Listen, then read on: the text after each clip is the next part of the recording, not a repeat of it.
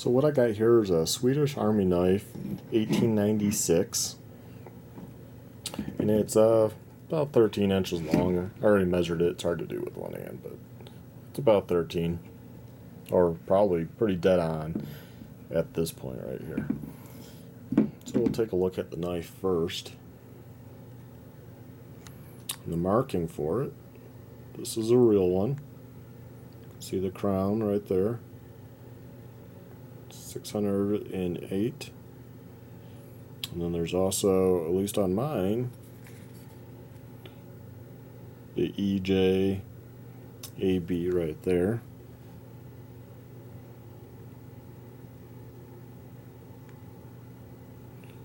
And then on the tang, right there, with the crown over to the left, stamp.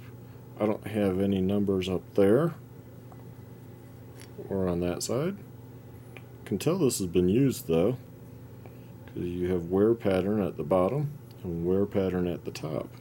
Because when you slide it in, you know, you're going to rub those and it probably vibrates a little, I'm going to guess. See down in there.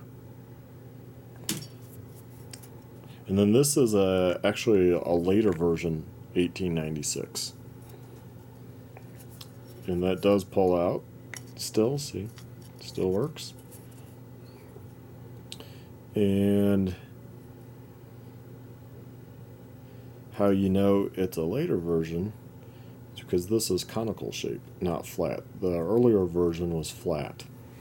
Now we'll take a look at the sheath.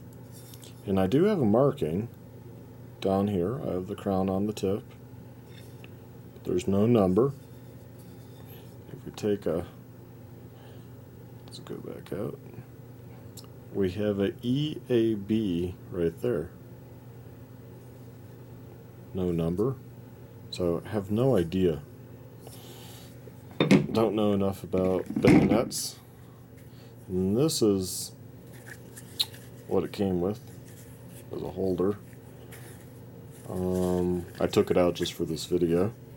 Somebody put their initials back here at one point, so I'm going to guess this is remade. I have no idea. Some people show numbers up here. I don't have that, and I don't have a number. I got that with the crown to the left. I have no number, no indication that there was ever a number down there. I was hoping I could take it apart, but I honestly could not figure that out. So that's what it looks like down there. Yeah, I think it's a pretty good example of knife. The bad thing was, whoever stored it in some grease. I've had this for all through high school, so somewhere 91, 95. My father was picking up bayonets over while we lived in Europe.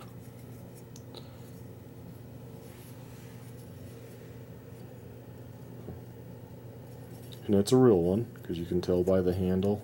The markings are all correct. Don't really understand the numbering system, or maybe that is correct.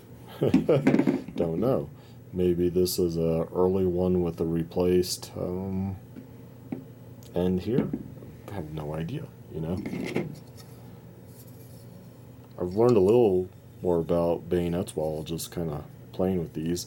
So that screw holds in this piece. So obviously you used to be able to take these apart to get down in there, probably clean it out, you know. Dirt gets in there, you need to clean it out. So there we have it. That's my Swedish Army 1896, a later version. Hopefully this helps you out if you're looking at knives. From my understanding, they go anywhere from $80 to $120. And I don't know, I'll probably keep this one. Not quite sure. It's a nice bayonet. It's solid. It'll last over a lifetime.